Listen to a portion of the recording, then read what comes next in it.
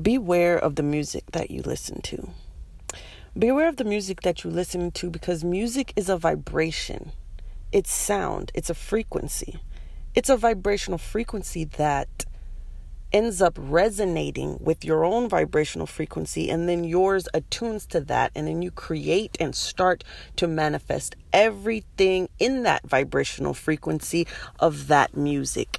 And yes, the music can be a mismatch where the instruments are producing one frequency and the words are producing another frequency. So literally, they can open your heart chakra up with a beautiful harmonic frequency, and then fill your heart chakra with a detrimental, low vibrational words. So you literally open up the gates of your heart to receive and resonate with low vibrational words, which then cause you detriment to your heart chakra. This is a tragedy, and I'm getting hyped up about it because it's a tragedy, and it's causing mental health issues in today's youth, and in today's regular people, in today's older generation. Whoever is listening to this low vibrational frequency music, no matter what genre it is, it's causing mental and physical destruction.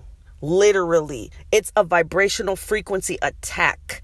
This is causing people to self-harm. This is causing people to not care anymore, not to love anymore. It's attacking their very essence from the inside out.